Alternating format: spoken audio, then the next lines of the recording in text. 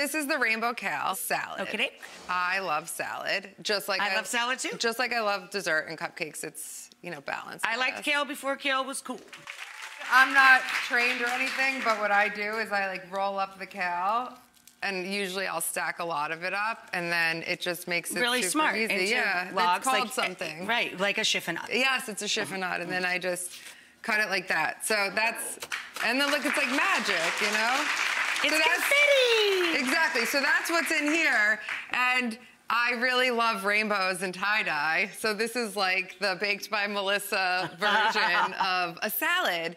And what I do is I chop up as much kale as I have, usually 1 to 2 heads, depending on how much how many people you're feeding. And I like to go in rainbow order.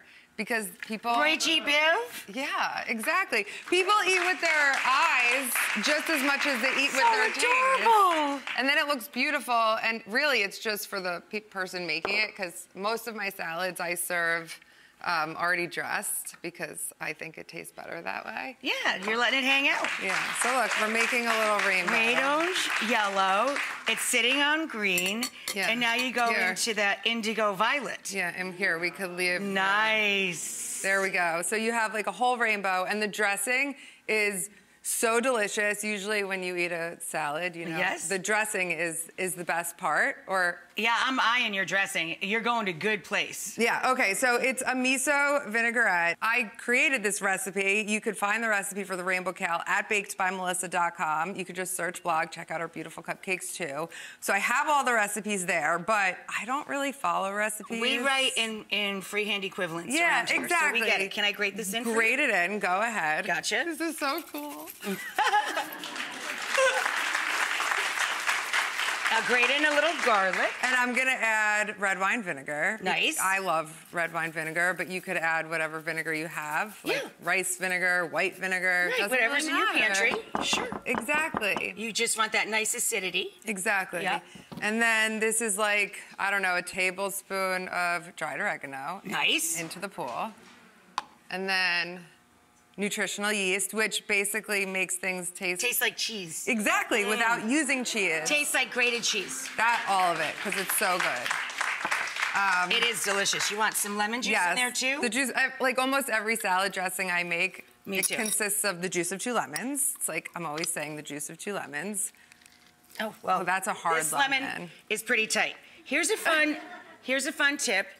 If the fruit feels tight before you cut it, put it in the microwave for about 10 seconds, and it'll ripen it. There you go. I didn't know that.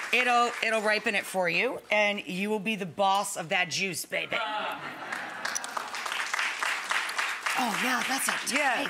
And then the miso, 3 tablespoons-ish of white miso paste. I made the mistake the first time I cooked with miso paste of using a red, which is also great, I'm sure, in certain recipes. Not in this. But make sure to use white miso paste and it's salt mellow. and pepper. Yeah, exactly. And then you mix it, and it becomes creamy and so delicious. Move these so they can see.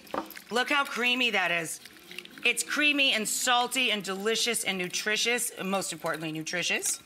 Right? Right. And it tastes like you have a ton of cheese in it. Exactly, and you could like drink the dressing and it's just as nourishing as the salad, which is what I typically go for.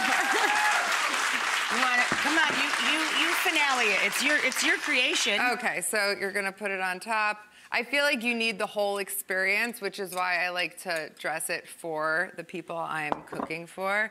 And then I'm just gonna mix it. So here, babe. We made the rainbow for like us, you know? Like I do it for myself because I like to enjoy the process and see beautiful things too, but this is equally as beautiful. It's stunning. And you can... So pretty!